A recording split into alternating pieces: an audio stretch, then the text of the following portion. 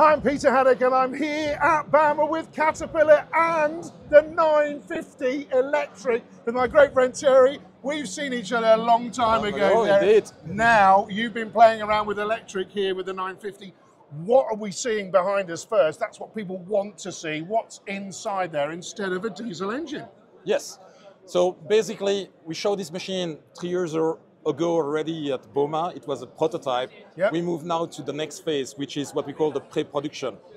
So we have machine running at customers in Europe and in North America, where we work with them to see if these machines are meeting their needs, also combined with the new chargers that we are providing them with. I see. So we've got that out in the field, folks, with these machines. So how have they been performing? That's the most important thing. They are working fine. Obviously, electric machines are not for everyone. There are applications where the energy needs will be just too high. But that's where we need to be able to advise the customers to know if this electrical machine has potential solution for them. This is a big machine. So how long can it operate and how long does it take to charge it as well? So what's the kilowatts involved? So we have a total of 256 kilowatt hours of powers on that machine, which in an average application will allow to work up to 5 hours. Right, okay.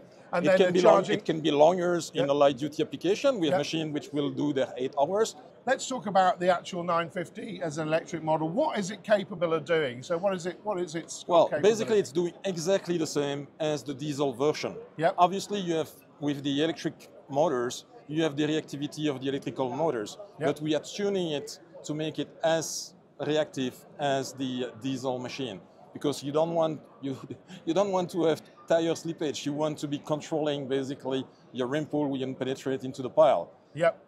So all of that's done in the space. The control systems on here as well. Yeah, that's the time we spent from the prototype. I mean, the prototype was used to basically fine-tune the machine so that we can put it in the customer hand.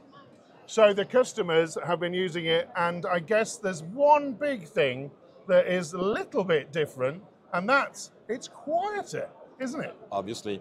Because it's electric. And how have people fed back with that? Because obviously a quieter machine they're not used to, but the capabilities of using something like this in applications indoors as well is really exciting, isn't it? Yes, indeed.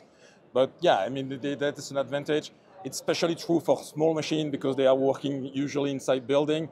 This one has some application of machine working inside.